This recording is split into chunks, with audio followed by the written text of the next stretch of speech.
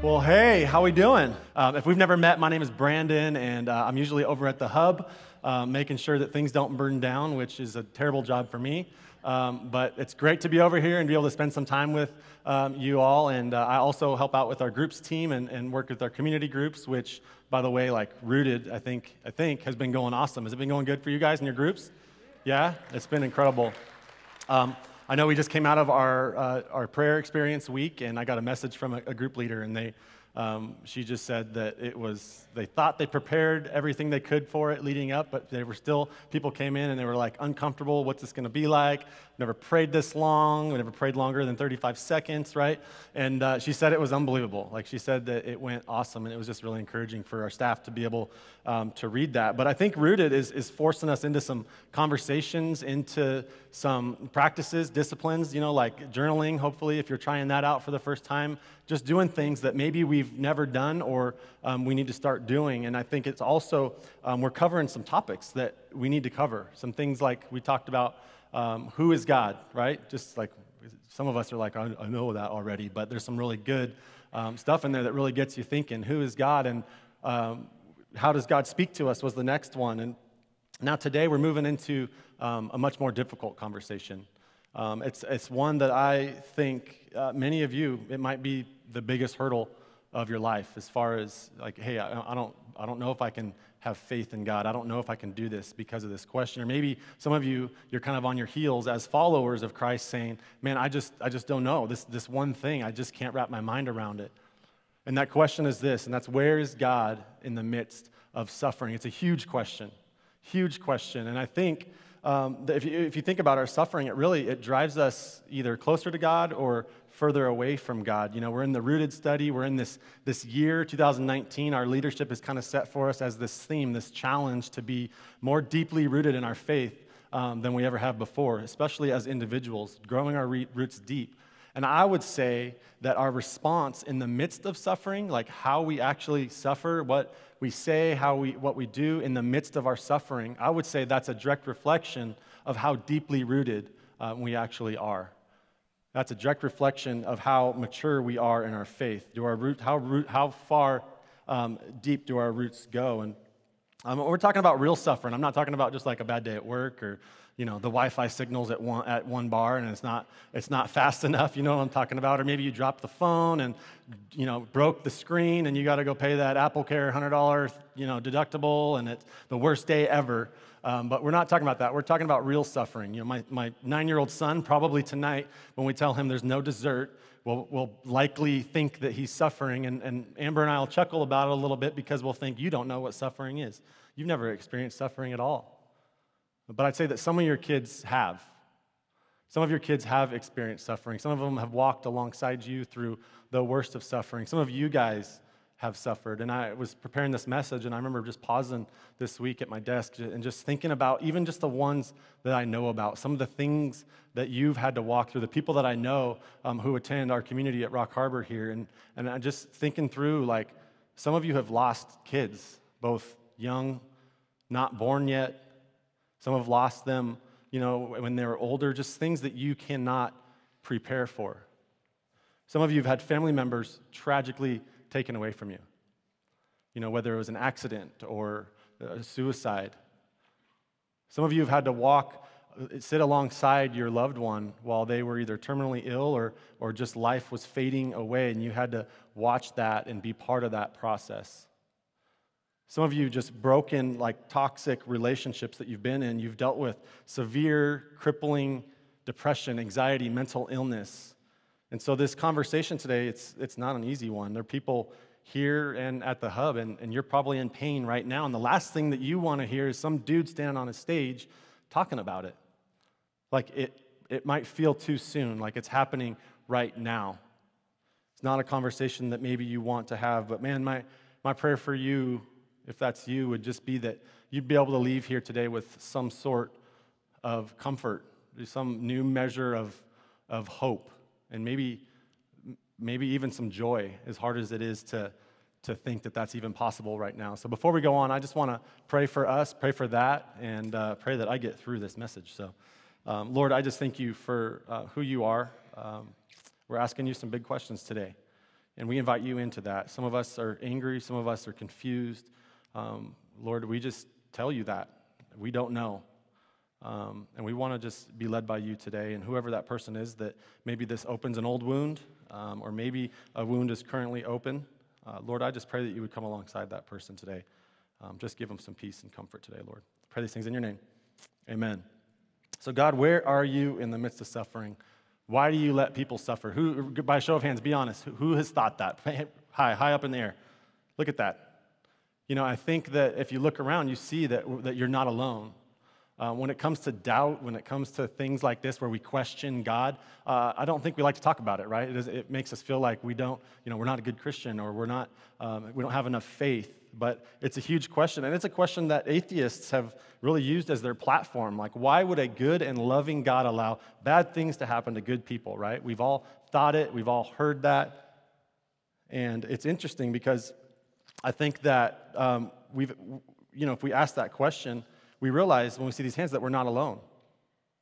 People in the Bible have asked it. We think of King David, like the greatest king that ever lived on this earth. This guy that the Bible talks about next to Jesus, other than Jesus, more than any other man in the Bible, this life that we see, King David, Israel's greatest king. He says, all throughout Psalms, we see things like this. Psalm 22, verse 1 through 2, David says, my God, why have you forsaken me? And if that sounds familiar and you've been reading any of the Gospels, you'll know that Jesus said that when he was hanging on the cross. My God, why have you forsaken me? Jesus himself questioning. Why are you so far from saving me? From the words of my groaning, oh God, I cry by day, but you do not answer, and by night, but I find no rest.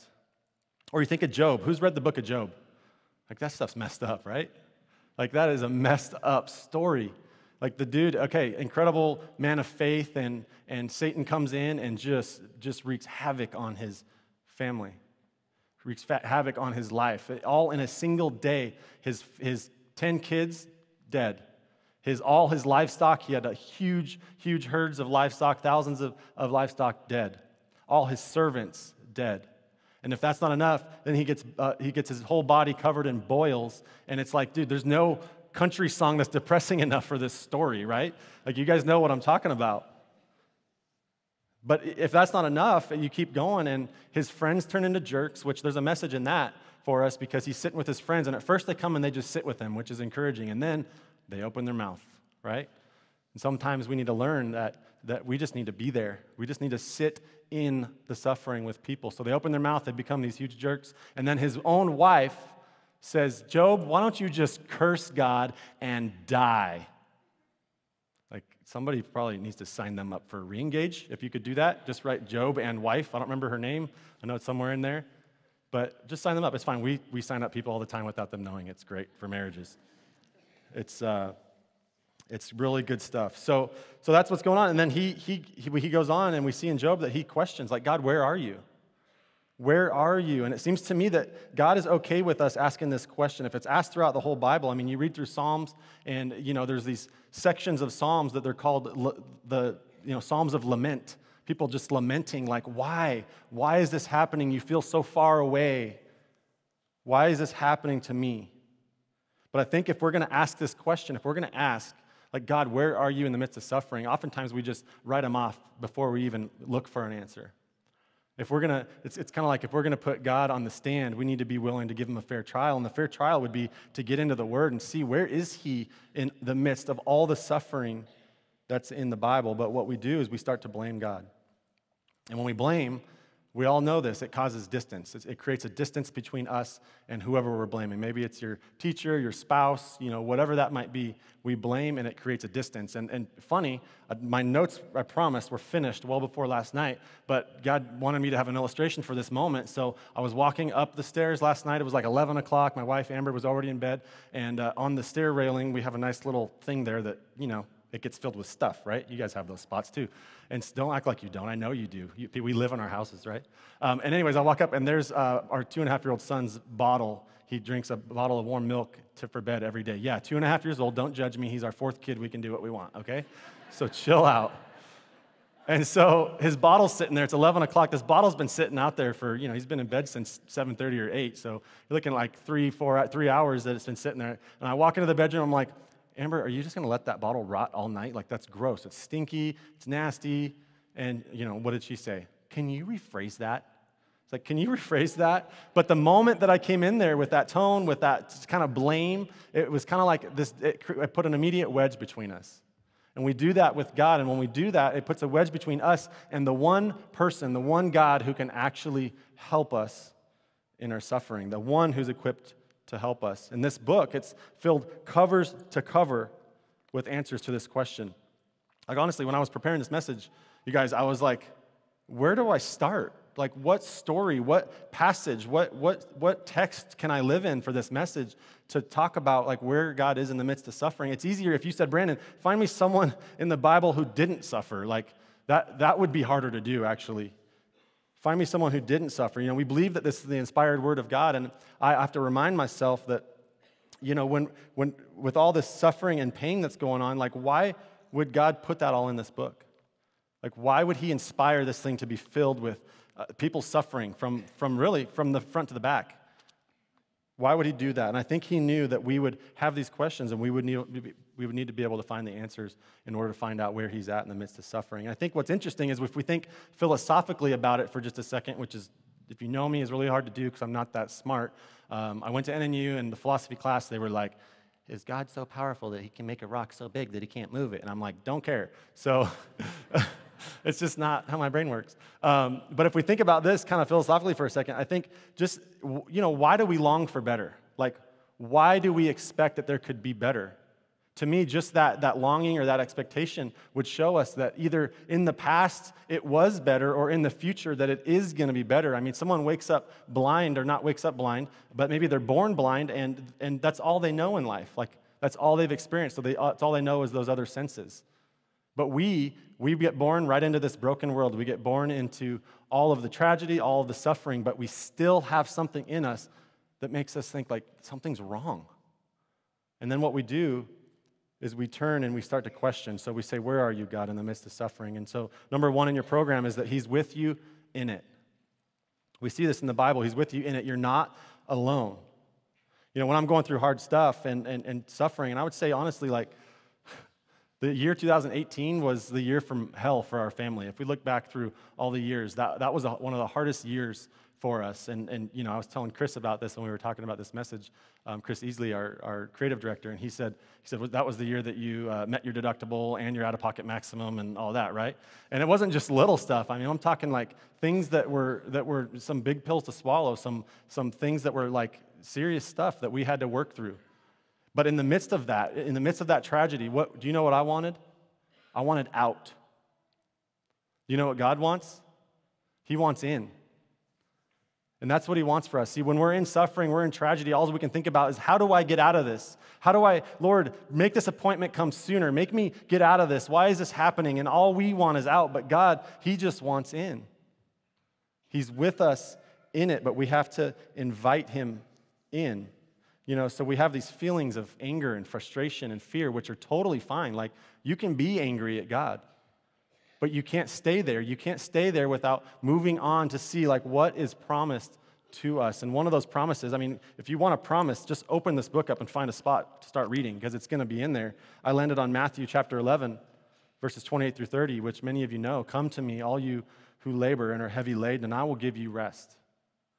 Take my yoke upon you and learn from me, for I am gentle and lowly in heart. You will find rest for your souls, for my yoke is easy and my burden is light. What about Psalms 23, verse 4? This would be one to memorize. Even though I walk through the valley of the shadow of death, I will fear no evil. For you are with me, your rod and your staff, they comfort me. Psalm 46:1, God is our refuge and our strength, a very present help in trouble, in our time of trouble. He's with you in it. And sometimes I think the lowest, most terrible moments are the moments that he wants to be the closest to us, but we have to invite him in. You look at the stories that, if you did your reading this week, Shadrach, Meshach, and Abednego, VeggieTales, Rack, Shack, and Benny. Anybody remember those days? Yeah, it's annoying, I know. Rack, Shack, and Benny. So this great story of these guys, these incredible men of faith. They come and the king says, hey, I'm going to throw you in this furnace if you don't bow down to me. And these guys say, we don't care. Like, we're not going to bow down to you because God will save us. And then what this awesome is they continue. They say, even if he doesn't save us, we're still not going to bow down to you. So this ticks off King Nebuchadnezzar, and he tells the guards, turn this fire up 7 times the heat that it is. So now at this point, it's like hotter than grandma's house. Okay? See? I knew that would help you guys get a picture. Okay, how hot is this furnace? So the guards throw them in there, and it's so hot that the guards light on fire and they die. But then we keep reading, and you see that King Nebuchadnezzar is astonished. And this is what he says. He says, I see 4 men unbound. Remember, 3 men went in, Shadrach, Meshach, and Abednego. I see 4 men unbound, walking in the midst of the fire, and they're not hurt. And the appearance of the 4th is like a son of the gods. Like a son of the gods. He didn't say son of God, he said like a son of the gods. There was something different, something shiny about him. And many would call that what you call a Christophany. It's like a pre-incarnate appearance of Jesus in the Old Testament. And for all you Marvel nerds, that's like Stan Lee showing up in all the Marvel movies, only way, way, way, way, way, way better. And I had to make sure I said way, way better because that would be like blasphemy, right? Because it's nothing like that. But God was with them in it, but he also saved them through it. In Daniel, in the book of Daniel, there's a similar story where the king made this decree where you can't pray to any other gods, but Daniel continued to pray to God instead of to the king. And so they put him in the lion's den and they sealed it shut, and God was with him in it. He saved him through it. Even Jesus, the night before he was betrayed, he said, God, is there any other way? God, is there any other way? This is Jesus, again, questioning. But God didn't save him from the cross. He saved him through the cross.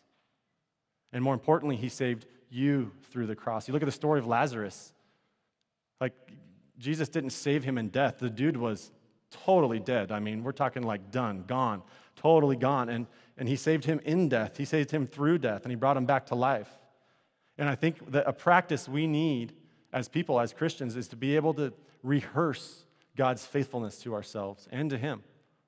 Some of you rehearse positive self-talk and, all these things that I can do this, I can do that. Well, this is something that we need to rehearse. If you look at our lives, I think sometimes we look at a snapshot of what's going on in our lives. We look at this Insta story or this Facebook story moment, right? Like a day or maybe 3 days of what's going on in our life. And we think, why is this happening to me? Get me out of this. But then we look at this span of 10 years and we can look back. And we can say, yeah, I didn't understand why this happened. Yeah, I don't know why I was going through this. No, I did not like it. But I can look back after 10 years of this life or 20 years or whatever it might be, and I can say that God was faithful, God is faithful, and God will forever be faithful. I'd say there's probably some people in this room who you're time-tested faith, where you can look back, you're agreeing with me right now, even thinking about it, you can look back 20, 30, 40 years of just the worst moments of your life, but look back and say, man, God is faithful. And he will be faithful. He's in it with you. That's why Isaiah says, in Isaiah 41, chapter 41, verse 10, he says, fear not, for I am with you. Be not dismayed, for I am your God. I will strengthen you, I will help you, I will uphold you with my righteous right hand. Fear not, for I am with you. He's with you in it. And God didn't write all this stuff for nothing. He didn't put all of this suffering in here for nothing. He put it in there so that we would know how to answer, God, where are you in the midst of suffering? The second one is that he's at work through it. Romans 8:28 says, and we know that for those who love God, all things work together for good, for those who are called according to his purpose. All things work together for good. It doesn't say that, and we know that for those who love God, good things work together for good. It says all things work together for good. And that means the bad, the painful stuff, the suffering stuff, all of that stuff will work together for good. And that's so hard to hear when you're in the middle of it because there's nothing good about it. There's nothing good about what's happening right now, but it will work together for good. Say if you're in it right now, that'd be a verse that's worth memorizing, and we have to realize that even when we're hurting, God is still working. Even when you're hurting, God is still working. even when it doesn't feel like it. God is so strong, he's so powerful, and he's so good that he can take our mess and he can turn it into a masterpiece. I think you've heard us say that before. He can take a mess and turn it into a masterpiece, where if you've ever been to like an old Catholic church or whatever that might be, where they have stained glass windows, if you look up close to it, it looks like this broken glass and you can't hardly see through it, but you stand back and you see what God's done. You've seen this masterpiece, and that's why people can look back 20 years ago and say, man, that was a mess. But Lord, you made it into a masterpiece. You were so faithful. So faithful. You know, suffering, it comes to every single one of us, and we don't get to control it. We don't get to have any say in it. We try to prevent it, but we need to know that it's never wasted. For those that follow Jesus, it says right here, for those who love God, all things work together for good. For those who follow God, for those who are followers of Christ, your pain is never wasted. God is a specialist in recycling our pain. Think about that. God is a specialist in recycling our pain, and I'll show you what I mean by that in Romans chapter 5, verses 2 through 5. Paul says, through him we have also attained access to faith, or by faith into this grace in which we stand, and we rejoice in the hope of the glory of God.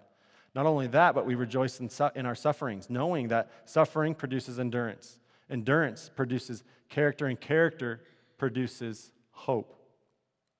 And hope does not put us to shame, because God's love has been poured into our hearts through the Holy Spirit who has been given to us. So that's how it's recycled. God takes our suffering and he recycles it and turns it into endurance. And he takes endurance and he recycles it and turns it into character. And then he takes that character and he creates hope out of it. And that's what we need. The hope is what sustains us in our suffering.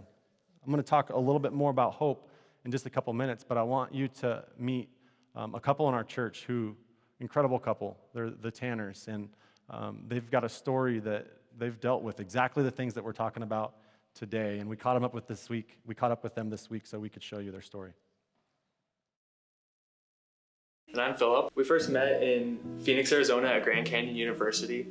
She was going to study accounting, and I was there to study sports management.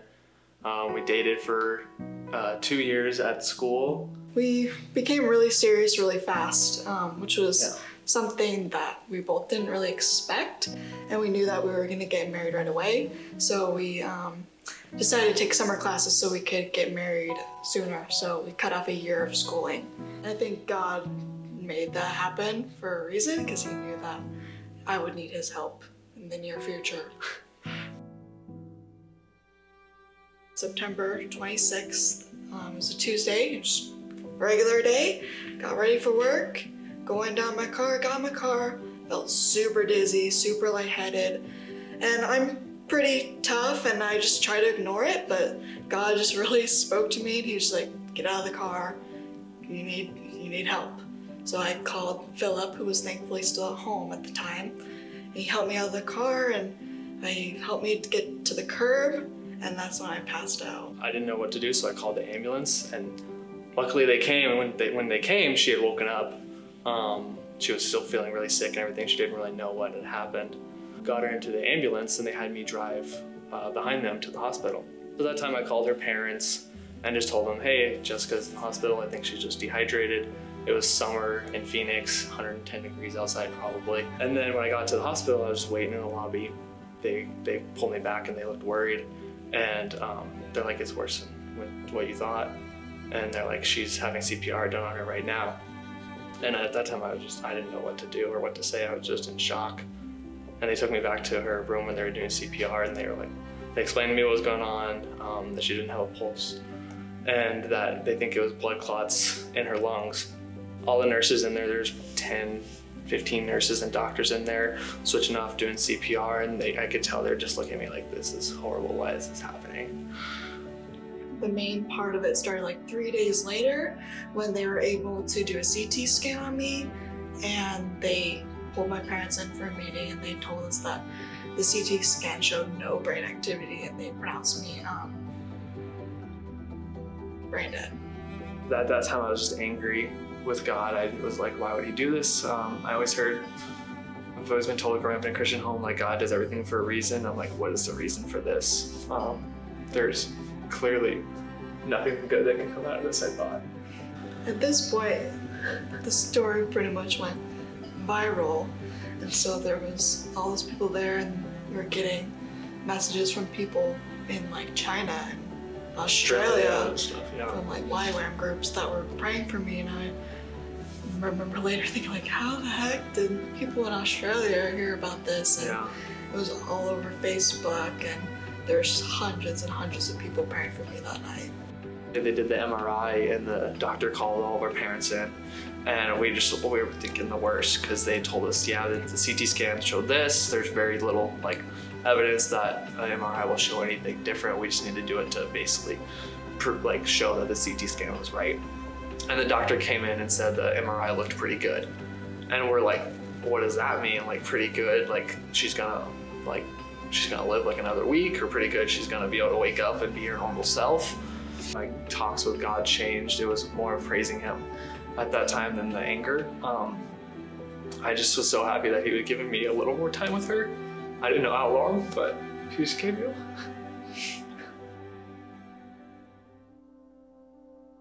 Basically, the doctor explained it to us that yes, she has a 2% chance of living, but she'll probably be in this hospital for the next year. Then she started gradually waking up. I know most of the time in the movies we see someone waking up from a coma. It's just like they wake up and there's like, oh hey, this was not the case in hers. She just gradually woke up over a few days. But at that time, I was actually completely blind when I woke up. So a lot of the time I was just hallucinating things. So I couldn't really discern reality from thinking I was still in a dream. Waking up, I remember looking over and seeing my dad, and he told me what happened. He told me, you know, you had blood clots in your lungs and it stopped your heart, and you're there doing CPR for 90 minutes and you shouldn't be alive. God saved you. It was like hearing a story that was happening to someone else. I was really scared that first day, but then God just covered me with a supernatural grace and peace. I never really freaked out or got upset or cried. I just knew that if God rose me from the dead, literally, that all this other stuff would be no problem. I couldn't talk, I couldn't eat, I couldn't walk, and God just gave me this peace.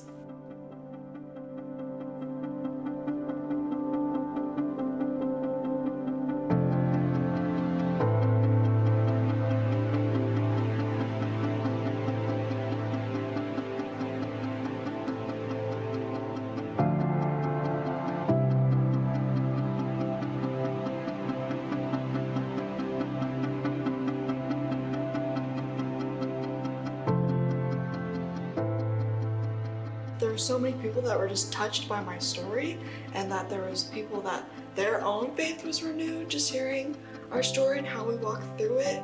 And to me, that's just worth it to know that my story was able to impact other people and grow them closer to God as well.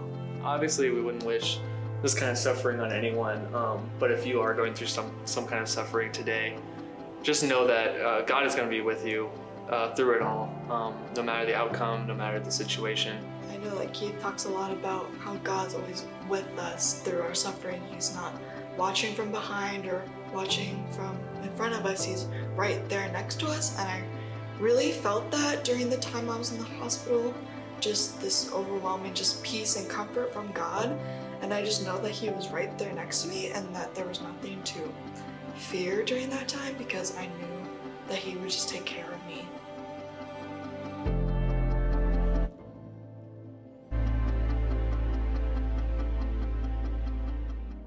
That happened 2 years ago. They were newlyweds, 2.5 months in. And then tragedy hits. No plan for that. You obviously can't expect that. And then here she is, seconds, like literally seconds away from death. She said that they would get a pulse and then it would go away, and they'd have to keep doing CPR. And my wife's a nurse, and I said, what do you think, 90 minutes? She's like, that's insane. Like, her brain should not be functioning, being cut off from oxygen for that long. Zero brain activity, 2 weeks in a coma. She wakes up fully blind, couldn't walk, couldn't eat. And yet, look at these pictures. Like, what do you notice about these pictures? Yeah, she's smiling. And I'm sitting here behind these cameras of this video, and I'm sitting here like what? Like, how are you not like depressed right now? Like, your life has been significantly altered. It's never going to be the same. And at one point, Chris and I are just trying to figure this out. We're just drilling her with questions. Like, and one of my questions was, do you feel like you're still suffering? Like, from my perspective, it seems like you're still suffering. And she said, well, it stinks to not be able to read anymore. But my phone, the screen, it reads me everything that's on the screen. And she said, I've read or listened to 40 books this year on Audible. She said, so that's cool. And she said, I don't really care that much about driving, so I don't feel like that was a huge loss. But she can never work again. At one point, she said that she can't see the toilets well enough to clean them, so that's on Philip. She's got the most incredible sense of humor and this joy, this unexplainable joy and peace they have, that even I'm sitting there and I'm like, how in the world are you doing this? And I think you guys are probably sitting there too with that same perspective, like, you're still suffering. But I think the reason that she's able to do that, the reason that they're able to sit here and talk about it like this, is that someone else was in the fire with them. And we can't explain it because we don't get to look in like King Nebuchadnezzar and see a physical body of that fourth person in the fire, but we know something's different. We know something is off. Like, this is not a normal way to suffer.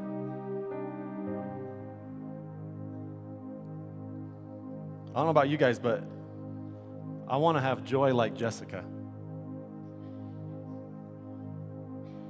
I feel like it's important that we acknowledge right now that there's some of you either here at the hub or watching online, and you watched this and you thought, man, that's a really incredible story. Like, what a miracle. But mine didn't end that way. Like, they never made it. They never recovered. There was no miracle. And maybe you're still saying, God, where are you? Where were you? And I want to encourage you today and say that the outcome should never change our response. The outcome of what happens in our suffering, the outcome of whatever that is, it doesn't change these promises that are still in the Bible. There's over 300 prophecies that have come to pass. Over 300 prophecies that have come true from the Old Testament to the New Testament. And I say that to myself because it helps me to know and believe that the promises that have not yet come true are going to come to pass. And we have to hold on to that. One of those promises is from Revelations chapter 24 or 21 verses 1 through 4, and I want to read that to you. Listen to this very closely if you're in it right now or you've got some open wounds. It says, "Then I saw a new heaven and a new earth. For the first heaven and the first earth had passed away, and the sea was no more. And I saw the holy city, New Jerusalem, coming down out of heaven from God, prepared as a bride, adorned for her husband. I heard a loud voice from the throne saying, 'Behold, the dwelling place of God is with man, and he will dwell with them, and they will be his people, and God himself will be with them as their God.'" And listen to this part. It says, "He will wipe away every tear from their eyes, and death shall be no more. Neither shall be there mourning, nor crying, nor pain anymore. For the former things have passed away," and that is the hope. That's what our hope is in, and that's why Paul, who has suffered probably close to, like next to Jesus, has suffered more than anybody. And he says in 1 Corinthians 4:17, he says, "This is light and momentary affliction that is preparing us for the weight of eternal glory that is beyond all comparison." How can a guy like that, who's gone through what he's gone through, it's because he sees that there's more ahead, there's something better. And we have to hold on to that. We've never, ever been promised that life would be easy. In fact, Jesus says in John chapter 16, verse 33, he said, "You will have trouble, but take heart. I have overcome the world." That's the God that we serve. The one who's in it with us, and the one that's at work through it, and the one who was faithful, and the one who is faithful, and the one who will be faithful. And that brings me to my last point, that when we're suffering, we have two options. We can either invite him in or we can blame him out.